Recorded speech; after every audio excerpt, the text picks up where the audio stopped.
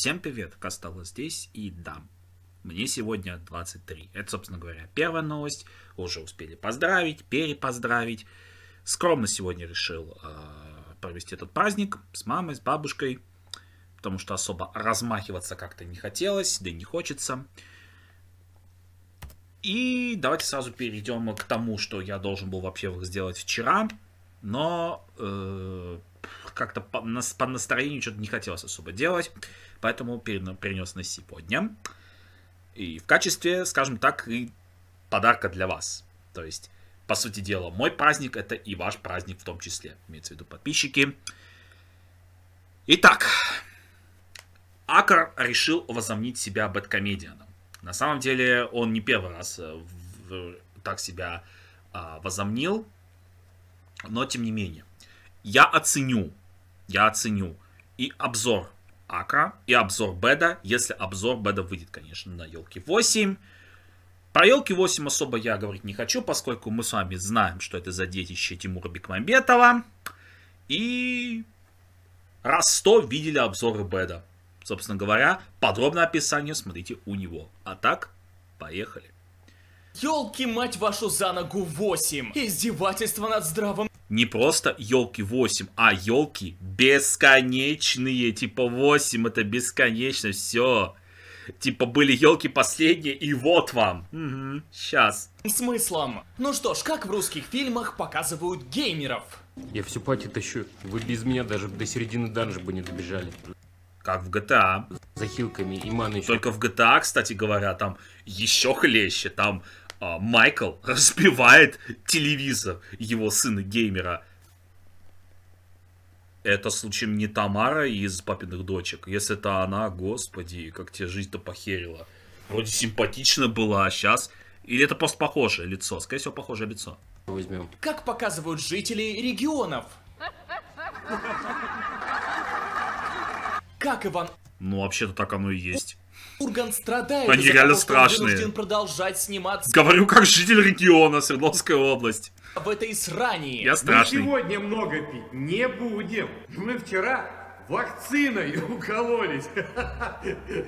Самый худший Вот, давайте еще раз оценим уровень, во-первых, юмора. Это, конечно, не меняет ни хера традициям. Это, во-первых. Во-вторых, тупо лицо Урганта. Это чисто мое лицо во время этой шутки. Вакциной укололись. Вот, зацените. Это чисто мое лицо в этот момент. Вот, в душе, ей-богу. Самый худший новогодний фильм, который только можно себе представить. И я его зачем-то посмотрел. Два вопроса. Во-первых, какого хрена здесь Аквамен? Новогодний фильм, который только можно... Во-вторых, девочка, откуда у тебя эти очки? Я хочу себе такие же. Можно себе представить, и я его зачем-то посмотрел. Ну что ж, я расскажу вам про свою боль. Хочется цепануть хайпа раньше бэдкомедиана. Хотя бэдкомедиан возьмет свое, и миллионы просмотров будут за час. Тихо. Ой, даже смотреть на это больно. Не отходите далеко. Смотреть на это действительно больно, но слушать не зашкварно, честно. Некоторые песни Бузовой на самом деле годные. Но не все. Рекламочку пропустим. Несмотря на то, что там есть Meet the Pyro и Lo-Fi девчуля. Которая, кстати говоря, лишний раз напомню, в прошлом году была на YouTube ревайнде, который не особо и ревайнд был. Ссылки в описании и вперед, мир высокооплачиваемых. Не дичь, а полная хрень скучная. Всем массовый здрав. Как известно, врать нехорошо. Но, похоже, киношникам про это не рассказывали. Вот как часто в кино вам пытаются подчеркнуть эпичность какого-то полотна тем, что это, наконец, финал. Заключительный аккорд. Мы долго к чему-то шли, и вот, наконец, свершилось. И нужно, чтобы зрители об этом знали уже на стадии взгляда на название фильма. Отсюда и появляются вещи типа «Люди Икс. Последняя битва», которая на самом деле никакой последней битвой не является. Или там всякие «Пятница 13-я», последние главы, которые, конечно, вовсе не закрыли серию. Но, наверное, в свое время многие зрители купились на эти громкие заявления. Ведь в рекламных материалах нам же врать не будут. Годы идут, а схема не меняется.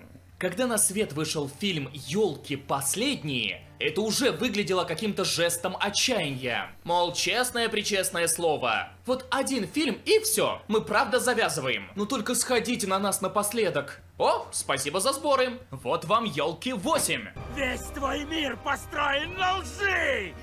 Лжи! Что такое? Ну сорвались опять, ну с кем не бывает. Странно, что в этот раз нет слогана типа «Ну а вот сейчас ё*ЛКИ точно последние». Вот явно не обманем, мамой клянемся. И даже если вы уверенно собирались игнорировать данный фильм, до вас все равно могли доноситься всякие скандалы.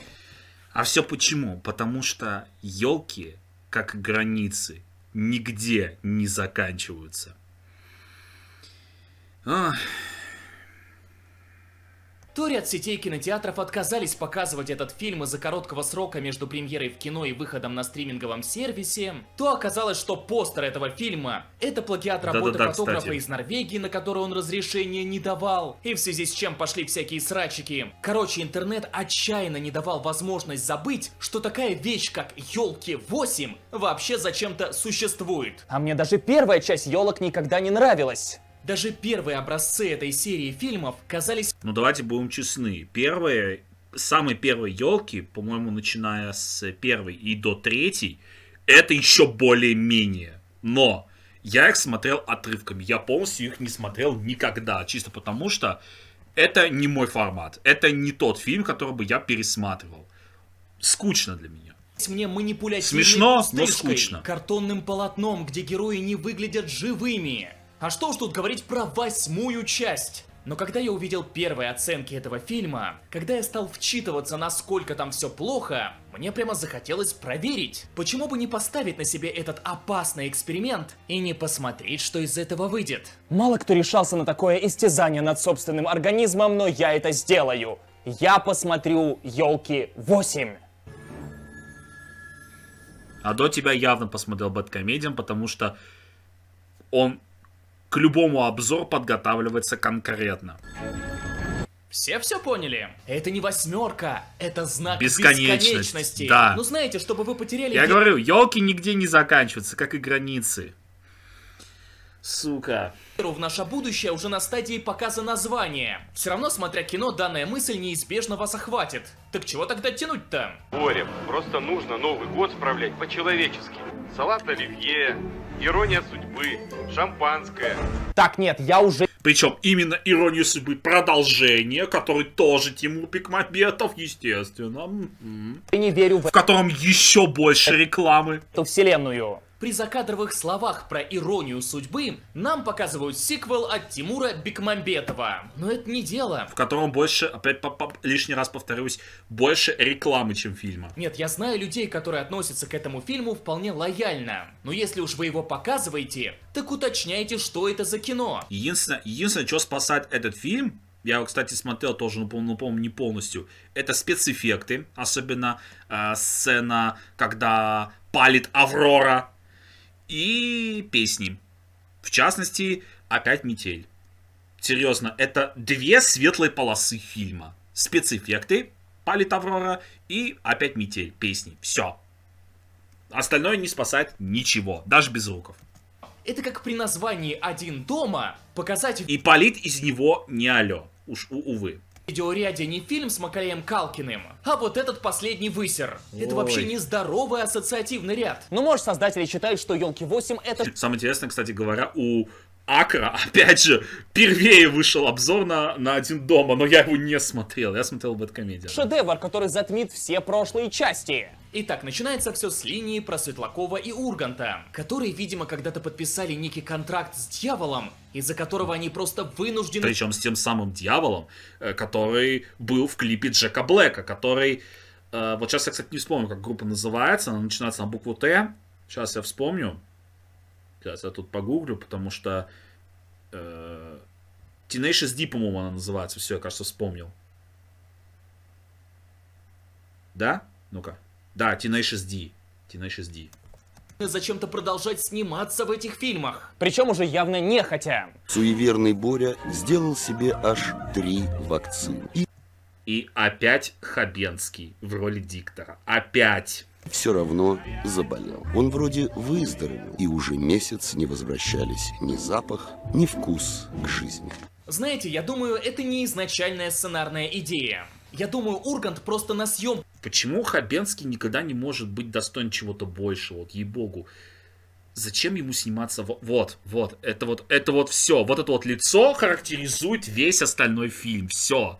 Достаточно реально одного взгляда Урганта, чтобы понимать, какой будет весь остальной фильм. Я более чем уверен, в кинотеатрах все сидели вот с такими кислыми рожами. Все. Даже на шутках. Как на любых. Мог выйти из состояния мертв в душе, и было решено, что весь сценарий Dead Inside. проще переписать под его состояние. Весомая часть этой линии строится на том, что Ивана пытаются насмешить. Подарив подарки добрым людям, Дед Мороз в санях спешит на полюс. Мы сегодня много пить не будем. Мы вчера вакциной укололись. То с твоего позволения я... Все, вот на этой сцене можно, в принципе, заканчивать весь фильм, потому что весь остальной фильм, он вот такой. Начинается шутка, и она не смешная. Никто не засмеется, даже ухмылку какую-нибудь не поднимет. И нет, это не шедевр. Хочу вмешаться в твою судьбу, мне кажется, это все не очень убедительным. Я тоже против. Ну, я не знаю, ну мне смешно было сейчас. Ну, что сейчас делать с этим? Ну, вообще. И вот мы переключаемся на линию, которая как бы скрепляет все другие. Линия девочки Глаши из Нижнего Новгорода. Если вы помните, в оригинальных «Ёлках» завязка работала на девочке, которая пыталась донести сообщение до президента страны. Чем только не были вынуждены заниматься люди в такое отсталое время, когда не было ТикТока. Итак, Глаша знает от своей матери, что ее отец якобы улетел. А все, чувак. Дмитрий Анатольевич сказал свое, что никто не вернется в 2007. Все. Действительно, никто не вернется. В космос навсегда. Странно, что не было использовано классическое «вышел за сигаретами и не вернулся». И вот девочка хочет провести Новый год с папой. Делает типа космический корабль из подручных средств. И в принципе эта линия не лишена очарования. Если у вас нет какой-то лютой антипатии к детской актерской игре. Вот только это не... Мне не нравятся волосы у мальчика. Они какие-то прям вот... Какой-то куст у него вырастили на голове, ей-богу. Не нравится мне вот где вот в районе челки. Мой случай. Что здесь происходит? Мы еще не пришвартовали. Ничего у нас не получится. Всему можно научиться. Ну ладно. Серьезно, посмотрите на его прическу. Мне она не нравится. Чисто моя субъективная оценка. Чёртовы дети! Короче, друг Глаши записывает видос в местный ТикТок. Снимите папу с орбиты. Помогите Глаше. Затянуто, скипаю.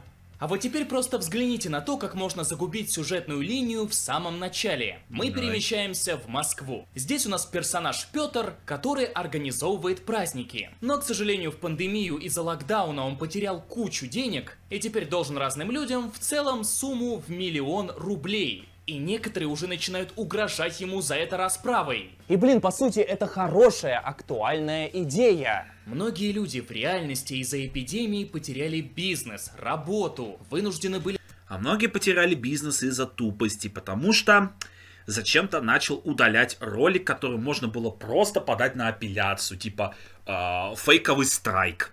Я говорю про свой канал, который сейчас находится в очень плачевном финансовом положении. Собственно говоря, я и веду мемстеллос сейчас, потому что на Kosteloz Not Dead нет смысла даже ориентироваться, потому что там все под авторским правом находится, поэтому вот. Или залезть в долги, и подобные, пускай и крайне не... Конечно, можно начинать там снимать те же ролики, но вам явно такое не понравится. Приятные события помогают вначале чувствовать эмпатию к этому персонажу. Я херею с его рабочего стола. Просто. Я херею с его рабочего, стола. Крайне неприятные события. За моей головой это не будет видно, но тем не менее. Все ёлки. Фильм рекламирует сам себя. Здесь есть, короче, папка с фильмами, которая называется «Все ёлки». Зимняя сказка. помогают вначале чувствовать эмпатию к этому персонажу. Но не переживайте, сейчас сценаристы все испортят. Вот Петру звонит богатый бизнесмен Олег из Уфы. Моя прекрасная жена, постоянно мне мозг выносящая, попросила организовать ей Новый год. И у нас все медным тазом накрывается. Нужно организовать вот такой Новый год, как в Лапландии, но в Уфе. А этот актер, кстати, он вообще везде играет одного и того же персонажа. То бизнесмена, то депутата, вот ей-богу, он везде играет одного и того же персонажа. Он нигде не меняется, потому что он, в принципе, похож на депутата. Даже меня можно сделать депутатом в плане фильмов. А почему в Уфе? Ну, потому что я в Уфе. Для начала эта сцена жутко вырвиглазная. Задумка была, видимо, в том, что в такой стилизации под переговоры в интернете с этими обрезанными страницами сайтов все будет реалистично. Но это выглядит просто всрато. Эти дергания... Мало того, что всрато, так еще и плюсом это будет еще и рекламой Стаса Старовойтова. Создают неприятные ощущения. И зачем эти элементы нужны, вообще не ясно. Чувак, вот в плане Стаса Старовойтова это реклама. Блин, в эти обрезанные новостные строки можно было бы вставить какие-нибудь смешнявки, пасхалки там, влепить псевдоспам новости а-ля даже конченый австралопитек ловит мамонта, этим способом нужно всего лишь читать далее. Но нет, тут не сделали ничего. И в результате эта сцена выглядит не как осознанная задумка, а будто монтажер просто что-то хреново смонтировал, но никто этого не заметил. Все понимаю, но, к сожалению, не могу вам ничем помочь. Деньги не вопрос. Я хочу 1 000 000 гонорара. Принято. А когда мероприятие? В 8. Да, сегодня в 8. Ну это невозможно. Сегодня 31 декабря, Уфа. Все, денежку тебе отправил. Давай до вечера. Хоп. Так нет, это полная срань. Ему сразу же отправляют деньги. Так делать И включают Семена Слепакова. нельзя. Это моментально снижает градус опасности для персонажа. Вот вам пример немного из другой оперы. Фильм с Джейсоном Стэтэмом «Адреналин». Здесь главный герой отравлен ядом, который начнет действовать немедленно, как только его пульс перестанет биться ниже определенной отметки. Теперь персонаж нуждается в постоянном адреналине, чтобы не умереть, пока он не найдет противоядие. А представьте, если бы ему выдали противоядие в самом начале фильма, и дальше он бы просто с кем-то дрался. Ну как бы опасность есть, но ничего особо выдающегося. Ну и смысл фильма как-то теряется. Было бы интересно смотреть, как герой бьется до последнего ради этого 1 000 000, который ему сейчас жизненно необходим. А так он уже его получил. А ведь герой даже нормально не согласился на это дело. Зачем ему вообще кинули бабло? Если этот мужик так легко раскидывается деньгами без подписывания бумажек, то вообще не сильно понятно, как он стал богатым с таким идиотским подходом. Ну кто знает, может Илон Маск также начинал. Ну ладно, это все равно может быть интересной завязкой. Петру, наверное, придется прямо сейчас куда-то стремительно бежать, чтобы устроить этот праздник. Его ждет захватывающее путешествие со всякими безумствами. А нет, он просто будет также сидеть за компом и общаться с женой Олега по интернету. Он мне обещал сказку, все, что я здесь вижу, недостаточно сказочно. Я понимаю ваши опасения, мы только начали монтировать. Да, а почему так поздно вы начали? Забавно, Тимур Бекмамбетов уже вроде не числится в продюсерах «ёЛок». Не числится, но тем не менее. Григовская в пещере Горного Короля заслуживает лучшего фильма, чем этот. Ей-богу.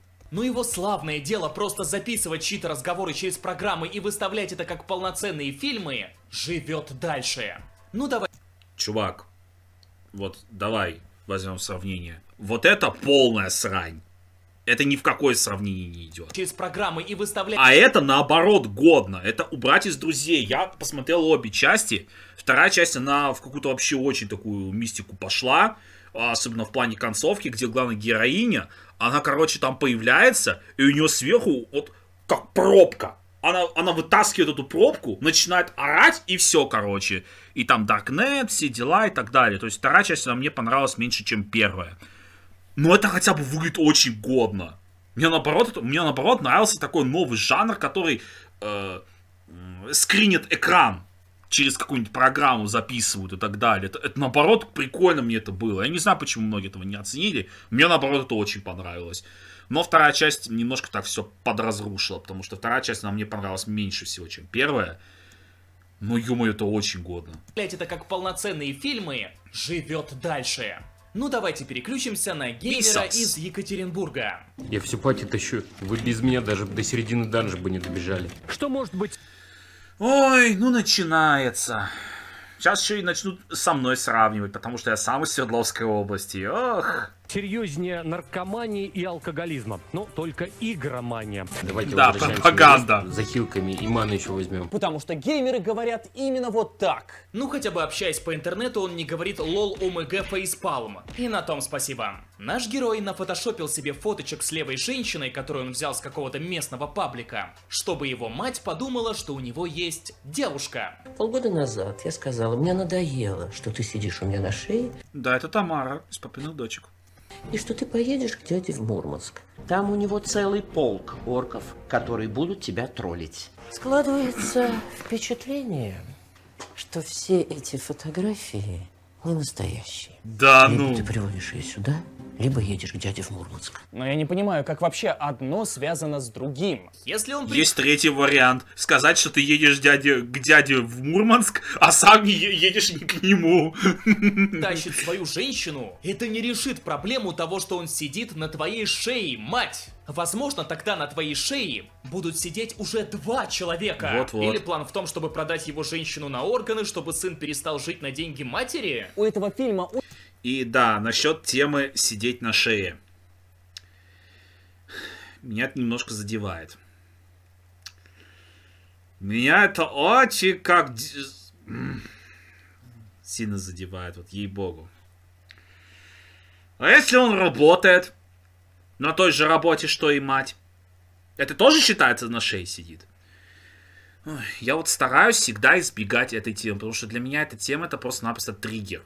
Очень странные стандарты. Триггер. Если он сидит дома вместо того, чтобы найти работу и съехать, тогда ему стоит как раз заняться поисками, собственно, работы, а не отвлекаться на женщин. Или мораль в том, что все это мелочи, главное, чтобы у тебя баба была. И вот наш задрот находит ту самую девушку, которую зовут Люся, и звонит ей в квартиру. Здрасте. А вы кто? Охренеть, у нее лоб, короче, и это... У нее как будто глаза, они просто-напросто вот, не знаю, как это сказать, в глуби, просто впитались в ее лицо, просто как будто вот ее лоб выпирает нафиг, она на инопланетянина похожа. Извините за фейсшейминг и так далее, но блин. Можете меня, кстати, херососить, мне будет пофигу. Кто? Никто. Тогда до свидания. До свидания. Но к нему подходит подруга Люси, и он поясняет ей за ситуацию. Ты что хотел-то? Из паблика люди Екатеринбурга взял первую попавшуюся девушку и маме соврал, что мы встречаемся. Если я просто ее сегодня с мамой не познакомлю, мне все, конец. Итак, предлагаю проанализировать. К вам Господи, что ты не объяснишь, что нормально, что тебя отправят в Мурманск, в армию или что там вообще? Нормально, спокойно объясни. Все как есть. Либо не объясняй ни хрена. Ходит криповатый мужик, который с его слов врет своей матери, что у него отношения с девушкой, которую он даже не знает, но зато он умудрился как-то вычислить ее адрес, и теперь предлагает ей притвориться его настоящей девушкой. Какие тут могут быть варианты? Ну, например... Это очень тупо. Это просто очень тупо. И настолько, блин, нереалистично. Ёперный театр. Послать его жестко, послать его и сменить адрес на всякий случай. Не, ну серьезно, давайте решим этот вопрос раз и навсегда.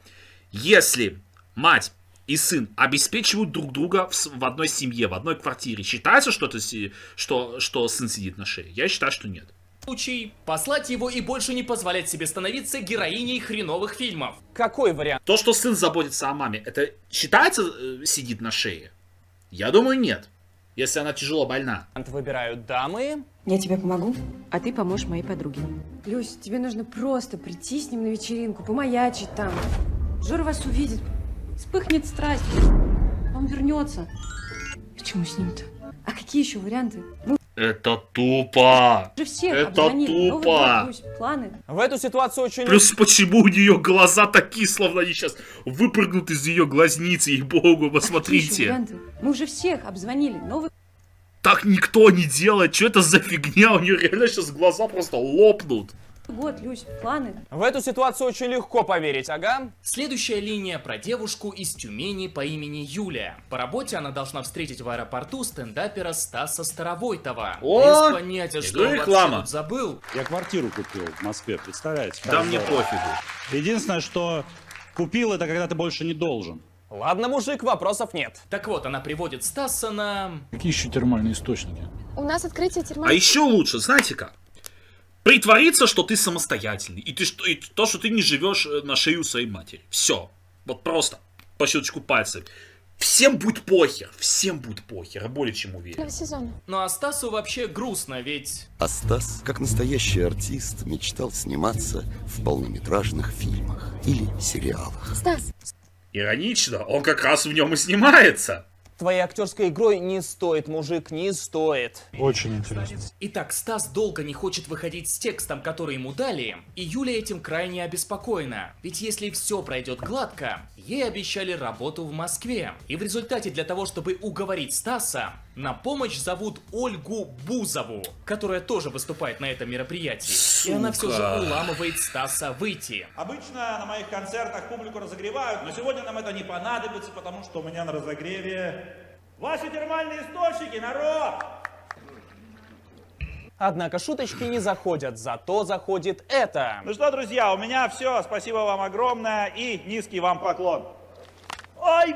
Мучительно больно. Расставаться с вами. Хотите забавный факт? Сценарий тюменской киноистории «ЕЛК-8» написали тюменские земляки Алексей Южаков и Михаил Артемьев. Ну, видимо, тюменским землякам норм описывать жителей Тюмени как быдло, которое способно смеяться только в связи с тем, что человек на сцене испытывает физическую боль. Вот, Ну, вообще-то так оно и есть, чувак. наверное, тюменские зрители оценили эту находку. Ой, «ЕЛКИ-8» провалились в тюменском прокате. Ой, как же так получилось? Непонятно. К счастью, Ольга Бузова выходит на сцену и спасает положение. Мне придется целиком это слушать. Чувак, по сравнению с «Мало половин», это еще хотя бы какой-то Вивальди нахрен. Видимо, да. Возможно, это все просто задумывалось как запись концерта Бузовой. Вот, признаюсь честно, «Принимай меня» и вот эта песня, это еще не самое худшее, что вы слышали из ее репертуара. Я вам серьезно говорю. Это еще хотя бы годно. Но потом у продюсеров осталось еще немного денег в бюджете, и они решили, что к этому делу можно еще и кино подснять заодно. То есть у Бузовой хорошие песни есть. Мне прискорбно это признавать, но да, они есть. Их мало. Так нельзя. Ее надо пристрелить. Теперь я максимально быстро пробегусь по линии девушки из Перми Оксаны, которую тут называют Окси. Говно, залупа. Она занимается... Не, чувак, это смешнее будет, если это будет в мэшапе, потому что сейчас очень много чего мэшапят с Оксимироном. Починка интернета, приходит к молодым и усатым айтишникам, чтобы решить их проблему, и встречает своего бывшего... Я, кстати, этой шнягой пользовался, это полная хрень. Приходит к молодым и усатым который типа ускоритель и так далее. Юлик, тебя как тут сюда затащила, ей-богу. На Юлика похож. Чтобы решить их я сейчас даже подумал, что ты и есть Юлик. И встречает своего бывшего парня, Да, я смотрю Юлика, а что такого? Который, как выясняется, украл у нее идею приложения Добромин, через которое ты можешь помогать людям, которые выкладывают видео. Но это, как я понимаю, Соединение сюжетных линий, о май. Визуально типа ТикТок. Ох май. Да, подожди ты со своим Алиэкспресс. Алиэкспресс, Алиэсс, один хрен. В этом мире ТикТок изобрели в Перми. Весь сюжет Окси бесится, вырубает интернет айтишникам, не зная, что таким образом мешает видосу Глаши распространиться. Но в конце все, конечно же, разруливается. Да я ведь все это замутил, чтобы тебе показать, кого ты упустила. И в патенте тебя специально в соавторы вписал, процент от прибыли заложил. Даже сегодня чуть тебе не выболтал, но решил, вот сейчас запустим, и тогда сообщу. Что происходит с его губами? Я сейчас просто смотрел на его губы. Это сказано не вживую, это продублировано. Просто посмотрите еще раз на его губы. Это сказано тупо в записи, в дубляже. это продублировали. Вот и упустила. И в патенте тебя специально в соавторы вписал. Процент от прибыли заложил. Даже сегодня чуть тебе не выболтал, но решил вот сейчас... Это не он говорит. Это не он, или это он говорит, но это в дубляже просто губы вообще не совпадают с речью. Он не должен так разговаривать. Сейчас запустим. Так на улице не разговаривают. Сначала подпишем авторский договор, а потом, может, брачный. Согласен.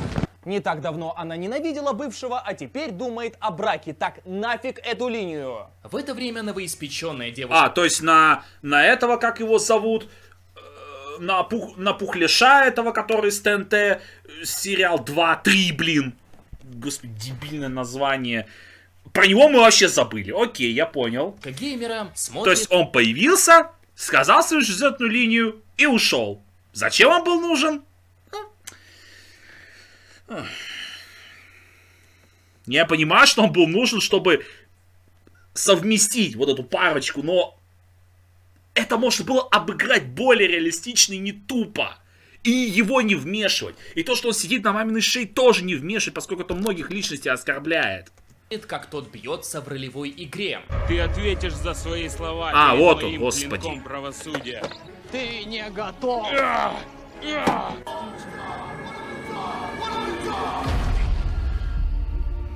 Он приходит в клуб, где его унижают довольно странным образом. Я приложение разрабатываю, денег много зарабатываю. А ты всегда так в рифму говоришь? Нет, просто такой ответ. Чувак, одно предположение, ты типа программист-рэпер. Think about it. Девушка Люся сосется с задротом, чтобы бывший увидел это, но у задрота... Все, окей, тогда получается я перепутал, все, ладно. Просто я подумал сейчас, что вот эта вот бабёха, которая отключала и включала интернет, это вот как раз так, с которым познакомился вот этот вот. Я всем забываю его фамилию, блин. Я знаю, что... Кулик, господи, Кулик. Вот, а оказывается нет, это все, окей, не надо мне писать в комментариях, что я тупой, что я... Хотя, может, писать, не пофигу, ладно. Срывает голову. Минуточку внимания. Давай. Я врал маме, что я встречаюсь с Люсей, чтобы валить дракона на озероге. Ты не случайная девушка из паблика, но я выбрал тебя из 1000 профилей, Люсь. Нет, чувак, ты выбрал, потому что тебя мать заставила. Это что-то да значит? Не надо себя обманывать. Ты не случайная девушка, правда, я не знаю о тебе абсолютно ничего. Но уверен, девушка, которая готова лобзаться в десна с левым чуваком только для того, чтобы позлить своего бывшего, будет отличным партнером по жизни. Уже представляю, как мы будем рассказывать нашим детям эту историю. Это тупо. Но пламенная речь не срабатывает. Девушка возвращается к своему бывшему и решает под конец проводить задрота до такси. Пожалуйста, мы с тобой вместе. Я ее брошу, я ее брошу. Ты зачем согласился сначала начать? А что, мне надо было при всех сказать, что ты навязчивая дура, от которой не знаю, как отделаться, что ли, или что? Так нельзя с девушками разговаривать. Ты сейчас пойдешь и извинишься. Извинись, скажи, что ты был неправ. Или имей в виду, у нас всю оставшуюся жизнь с тобой вражда. Я ничего не понимаю. Да, особенно... Так, сейчас вот, кстати, я сейчас вспомню этих... фамилию, потому что я сейчас могу не вспомнить. Короче, еще раз. Извинишься. Извинись, скажи, что ты был неправ. Или имей в виду, у нас всю оставшуюся жизнь с тобой вражда. Да, и при этом возьму и натравлю чеченский народ против одной кое-какой семьи. Блин, я реально не вспомню, как его зовут, блин, этого чувака-то с бородой-то, который недавно в Сота Вижн-то, вот обращение-то к чеченцам-то делал-то против Кадырова. Я не вспомню, блин. У него на А я не помню. Короче, все. Я ничего У него не там понимаю. очень сложная фамилия. Если и имя. подруга Люси мутит с ее бывшим, зачем она сама пригласила задрота ввязаться во всю эту авантюру? Или это была какая-то многоходовочка, и она посчитала, что как раз таки с этим задротом у Люси не выйдет ее план? Многоходовочек, чувак, тут никакой нет. Это называется... Вот, все. Но у нее же и так ничего не выходило, ведь претендентов на роль псевдопарня не было. И зачем ей тогда нужно было звать этого задрота и рисковать? Сценарий вообще перечитывали? Да нет, хотя бы один раз читали. Задрот начинает биться за честь своей псевдодамы. Ты ответишь за свои слова перед моим клинком правосудия. Чумба, ты совсем что-то. Сходи к мозгоправу, отбей колесики. И, конечно... Спасибо, Гудков Пуля. Квест, которого я так, кстати, не доделал. Серьезно, чувак. Я сам в реальной жизни пытался говорить вот подобными пафосными фразами. Это максимально тупо. Максимально. Хореография тут получше, чем в новой трилогии «Звездных войн», но я лично не вижу в этом рост персонажа. Если бы до этого нам четко показали, что герой очень труслив, что его, например, какие-нибудь гопники обижают, а тут он наконец решил дать бой, это было бы клевое превозмогание героя. Он, конечно, до этого боялся поговорить с девушкой, но это все же немного другое. Поэтому, ну, отмудохал он мужика и отмудохал. Почему это вообще нас должно удивить, если нам и до этого показывали, что он способен там палкой крутить? Это какой-то вызов простым основам сценарной драматургии. После победы задрот возвращается домой. Ты была права. Мне надо стать самостоятельным. Сниму квартиру, буду сам себя обеспечивать. Да, это развитие персонажа, вот только с хрена ли оно происходит? Как то, что его чмокнула женщина и он побил чувака палкой, помогло ему понять, что пора от мамки уже и съезжать? Типа мужчина осознает свою нужду самостоятельности только после проявления насилия и сосалова. Но, к счастью, Люся приходит к задроту, и теперь у них, видимо, любовь, я не знаю. Какая это срань! И Тамаре на это абсолютно похер, просто посмотрите. Задроту, и теперь у них, видимо, любовь, я не знаю. То есть, серьезно, в чем был смысл тогда вот этого всего сюжета, если все заканчивается вот этим и вот этим вот? Пипец, у них пугающие лица, ей-богу. Какая это срань! Вернемся в Москву. Бизнесмен Олег активно требует у Петра присутствия Киркорова на мероприятии. И, честно говоря, я задумался о том, на какие деньги... Киркоров — это практически вторая Бузова. Он пал всех. Он всех.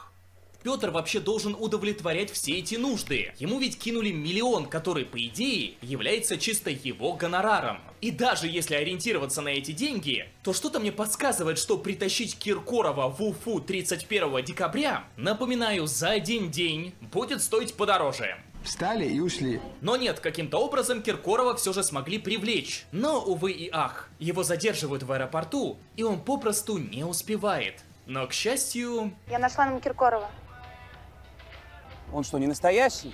Меня, кстати, другой вопрос волнует. Почему у них мессенджер покрыт цветами дождя?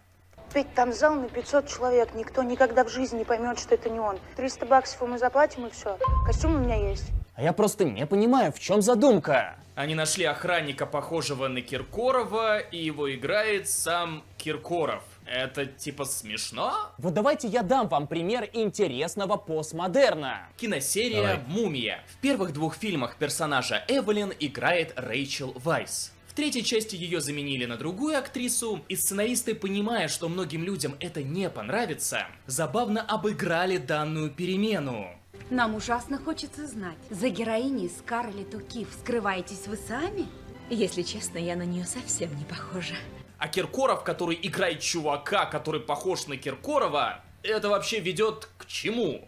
По мокрым рельсам я к тебе иду. Ага, так он еще и по совпадению поет, как Киркоров. Ребята, я, мягко говоря, не сценарист, но могу дать бесплатный совет, как эта идея могла бы работать. Можно было бы обозначить, что охранник открывает рот под фонограмму, как в принципе и настоящий Киркоров. И этот самый лже-Филипп... И не только Киркоров, но и Бузова.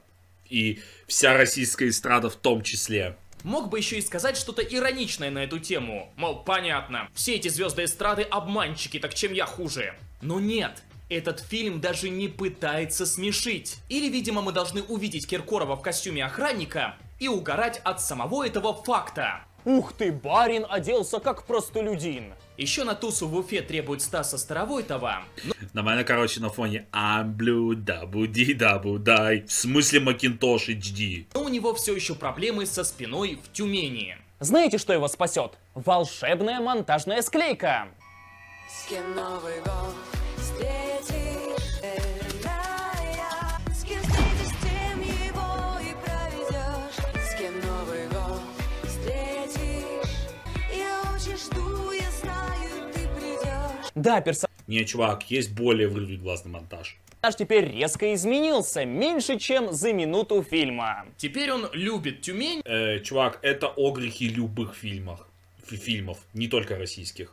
И уже это не так огрех всех фильмов. Вот бы все перемены героев так происходили. Знаете, некоторые... Происходят. В зарубежных фильмах точно так же происходит. Ой. Считают, что у Лукаса в 3-м эпизоде «Звездных войн» Энакин слишком быстро становился ситхом. Но по принципу ёлок все вообще могло быть вот так. Послушай меня.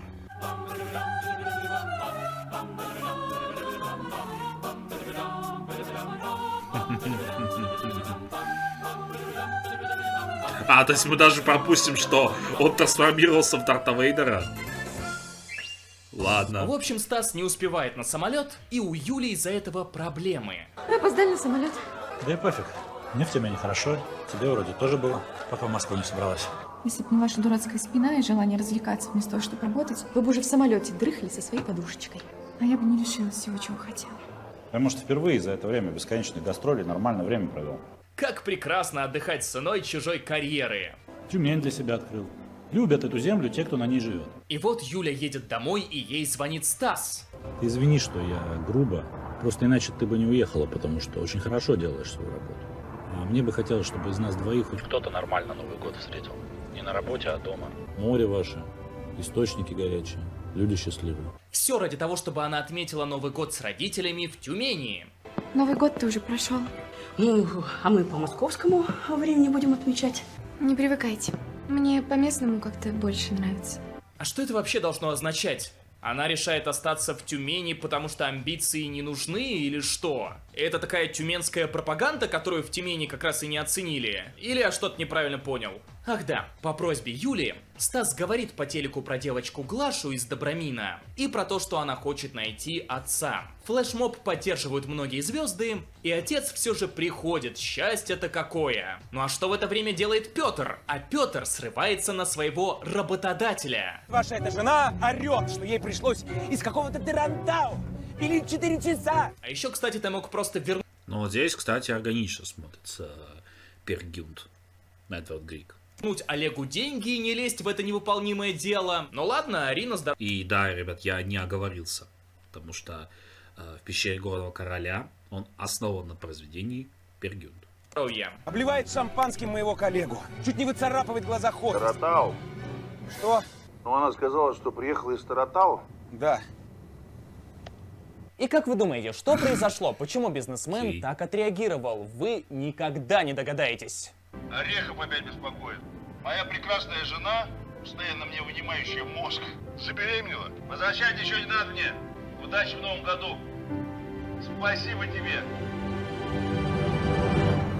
Окей. Чего? Окей. Вот причем? Он ее осеменил, что ли? Что это вообще за рандомайзер вместо реплик? То есть какая у нас мораль? Соглашайтесь на невыполнимую работу, которую вы не в состоянии осилить, ведь вам все равно простят, потому что жена беременна. Нет, здесь главная мораль. Ждите совершенной случайности, которая вас спасет. Вот так вот. Обращаюсь ко всем бизнесменам, у которых жена забеременела. Пожалуйста, скиньте мне миллион. Просто так. Нормальная же рабочая схема. И у вас, наверное, вопрос, а как там Чувак, ты и так зарабатываешь на своих просмотрах, зачем тебе еще? Да всю свою линию он просто страдает, как и в целом я. Вот только в конце ему становится лучше после разговора с детьми, а мне с каждой секундой это... Не, ему становится лучше, потому что он понимает, что по-другому из этого фильма выбраться никак, кроме как полностью сойти с ума, ей-богу. Фильма становится только хуже. Да. В этой линии еще был Дед Мороз, которого... Вот сейчас, смотря «ЕЛКИ 8», у меня разблокировались две души. Во-первых, покер-фейс Ивана Урганта. Во-вторых, этого фильма становится... Ревущий писмейкер Джон Сина из, во-первых, из своего собственного сериала. Сериал «Сольник», скажем так. Мини-сериал, не знаю, может быть, 2-й сезон. Я его, кстати, не смотрел. Не хочу. Из вторых отрядов самоубийц, если не выполнимо. Становится только хуже. В этой линии еще был Дед Мороз, которого позвали на праздник, но он напился. Его пытались привести в чувство какие-то знахари. Короче, уже казалось, что он вообще умер, но... Даже мертвый встает. Ну, теперь меня распирает Ну, при гимне России... Ну да. Мертвые тоже встают при гимне России. Патриотизм. И заканчивается все на рэпчике, что пересказывает сюжет в духе, блин, ночного дозора. Из Москвы Петя несется в Уфу. Жене олигарха Ньюе кунг-фу. В играх на комп он в статусе гуру. Но мама сказала, найди себе бейб и к нам на праздник тащи поскорее. А Люся та, что нашел Федяй, плачет, ведь бывший сказал гудбай. Собственно говоря, возникает сразу же вопрос. А зачем тогда нужно было целый фильм показывать, если этот целый фильм можно было показать всего в одном рэп-клипе? Серьезно. Серьезно. То есть, давай сейчас посмотрим, сколько идет хронометраж у этого фильма. Сейчас посмотрим. Так, смотрим, сколько хронометраж. Хронометраж 1 час 45 минут. 1 час 45 минут можно было уложить в 4, если не 3, минуты музыкального рэп-клипа. Весь сюжет, который идет 1 час, ну почти 2 часа, можно уложить в 4 минуты. Охренеть! Но да, ведь сюжет был настолько классный, что очень хотелось услышать его пересказ. Серьезно? Этот пересказ можно было выложить вместо фильма. Это было бы намного лучше. Мур, может это все-таки ты твою снял, мать. признавайся. Я что-то не понял. Это что было-то? Тот же вопрос, чувак. Я никогда не любил ёлки. Мне всегда казалось, что у них дурной сценарий, сотканный из совпадений. Но здесь сценарий даже не... Ой, после ёлок, вот сейчас музыка на фоне, после ёлок действительно хочется Just Dive in Your Arms Tonight. Дурной. Это вообще не сценарий. Это, как по мне, и не фильм. Обычно в конце ролика хочется провести какой-то краткий анализ, итог. Но нет, я больше не хочу про это говорить. С итогами у меня очень все проблематично. Даже когда я полностью прохожу игры, я не могу нормально составить итог, потому что, ну, не умею. Я не понимаю... То есть я могу любой итог поместить в одно слово. Понравилось? Не понравилось. Все. Как вообще можно было пустить это в производство? Либо третий вариант. Нормально. Пожалуйста, То есть пора средний. остановиться. Просто хватит. Не хочу показаться грубым, но я все это в руки. Ну а с вами был Акр. Жду свой 1 миллион от поехавших бизнесменов из Уфы. Кстати, когда DLC по Джонни Сильверхенду? Я заколебался его уже ждать. Я не хочу обновлять очередной патч по Киберпанку. Я уже заколебало Стив говорить мне о том, что надо обновлять. Хватит. По-моему, я заслужил за свои страдания. Не забывайте... Я уже не хочу дальше проходить Киберпанк. Я уже заколебался ждать этот DLC. Я уже удалить его хочу, но не могу, потому что я все еще держу Киберпанк 2077. Я его до сих пор не удалил, я его просто не обновляю. В Steam имеется в виду. Вот. А так, заслуженно. Очень нахрен заслуженно. Будем ждать обзора Бэдкомедиана. То есть, возможно, добавлю чего-то нового еще. Но, на самом деле, ничего нового не добавил. То есть, я, по сути, как Бэдкомедиан. Ну, нет. Я сравниваю с Бэдкомедианом, это уж... Боже упаси. На этом все. Ну, начинается.